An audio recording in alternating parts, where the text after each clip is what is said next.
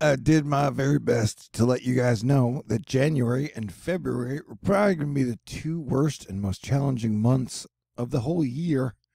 And the Saturn square Uranus on the 17th was probably going to be very challenging.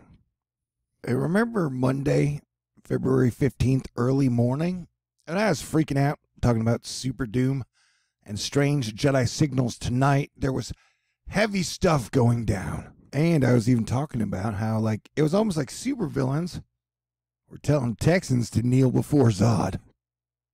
Well, it was announced yesterday that Texas was seconds and minutes away from a catastrophic months-long blackouts, officials said.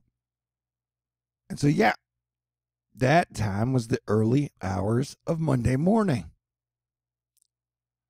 So I'm just saying, I'm a pretty good source for telling you guys about the shit as it's happening in real time.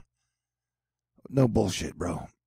Hey, look, Jupiter's moon Io's volcanoes are lit. And yeah, go ahead and celebrate, because the mini ice age week is now over, and we are no longer in solar minimum conditions, as we have 2 new sunspots on the sun. And tomorrow, Mercury will go direct, and you can see Jupiter in the sky again. So, better days are ahead of us. And we avoided World War III twice this week. So go ahead and celebrate if you're into that type of thing. Sorry, I took a super rare phone call. What was I talking about? It's probably Planetary Defense Commander stuff. But yeah, buddy, we're still having weather. Weather is still happening right now at this exact minute. And if we don't get our shit together, the volcanoes are going to go extra ballistic.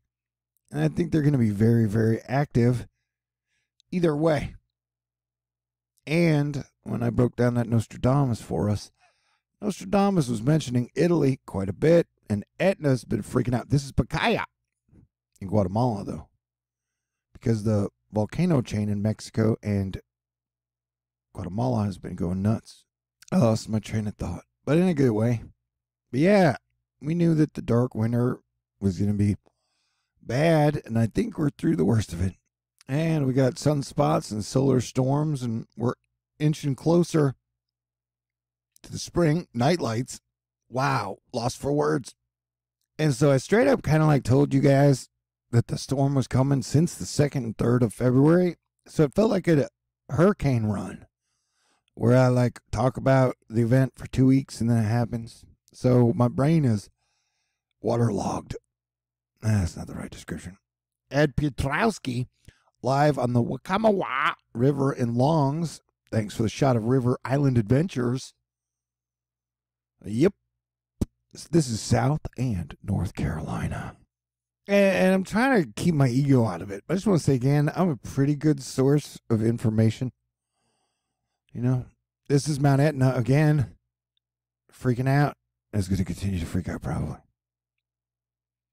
Even Florida is going to get in on the winter days. It's a little shock for some compared to the last few days. I got wood. That's TMI, Mike. Definitely TMI, bro. But beware iguanas falling from the sky. But I definitely want to say again, thank you to everybody out there in Asteroid Fight Club. You guys have just been consistently amazing to me over the years and in every situation pretty much. I cannot express properly how much I love and appreciate y'all. I'm so grateful, and I feel so lucky. But what a week, man. I went like 2.5 nights without power. I was over, you know, I know, it was crazy. Crazy times, man. I've got this like $5 pack of bacon that the power went out, but it was still kind of freezing temperatures. So I've like spent the last 10, 20 hours going, can I eat this bacon? Probably shouldn't, but I really want to. Can't even imagine wasting $5 bacon. I don't want to get sick, man. Yeah, it was a week, bro. It was definitely a week.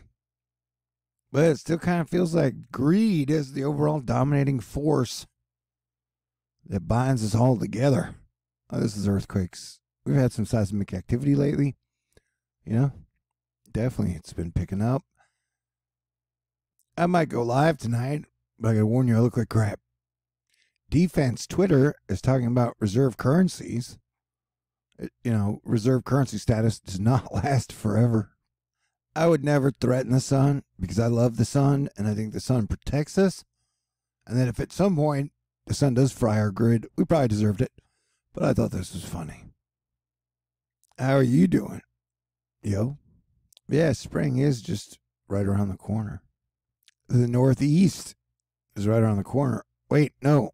The Northeast is better at dealing with snow and ice than the South, for sure. Isn't that right, JKP weather?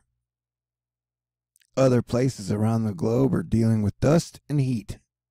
Oh, and yeah, so we avoided World War III twice this week. So that's... Did I say celebrate? Okay, good. Lost in all the mess. This is like the least romantic Valentine's Day ever. Okay. See, sometimes Florida does have all 4 seasons. Yeah, volcanoes and earthquakes are probably going to be a big issue this year. That'd be my guess. And so if you're new here and you ever see me tweeting about the Valles Marineris over the map of the USA, or you see me tweeting the Edgar Cayce flood map, see, this was the 15th. That means we're at the brink and definitely at DEFCON WTF, and we are working to avoid World War III in this perpetual, weird, power vacuum, blackmail economy. Remember when the entire economy of the globe crashed in 2008 when 7 banks failed at the same time? It was like a blackmail. They were blackmailing for power, money, and stuff. And then when the lights went out in the White House in 2014, same shit.